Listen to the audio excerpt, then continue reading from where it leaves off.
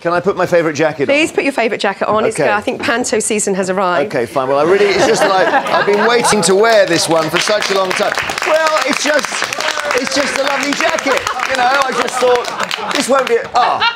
What's going on there? So one of the biggest rule when it comes to presenting the weather with a green screen, you can't wear green because it's a computer-generated system, and anything that's green, you'll project graphics on it. So we'll have some nice weather symbols on that. Yeah, it is awkward. All right. Well, let's just try. It's almost like Scrooge, isn't it? Let's try our best. Ghost from the past. Shall I take it off? Please do. Okay. Okay.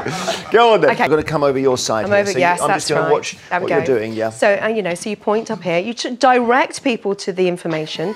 So it's frosty nights, foggy mornings. That's it. Well done. Oh my goodness, I've never done this. And then we navigate down the country. So we start at the top. So we've got showers in the east. Hang on, we need to remember in Bishop Briggs, where Storm is from, which is just there. Right. Could be a lightning strike later. You're not here rather than weather forecast. Go on, Claire. Do that thing with your hand. So it's don't be distracted by the hand. It's only there to direct people to the information. And the weather is the important part of this show, not the presenter.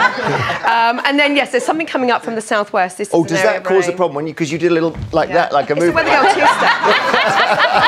Can shimmy? Can you shimmy in? Something coming up from the southwest was worrying me there. And look at this tonight. All right. Look at that. -8 degrees tonight. Is that the real forecast? Yes. Is it? Okay. Look at that. Beautiful sunshine for Saturday.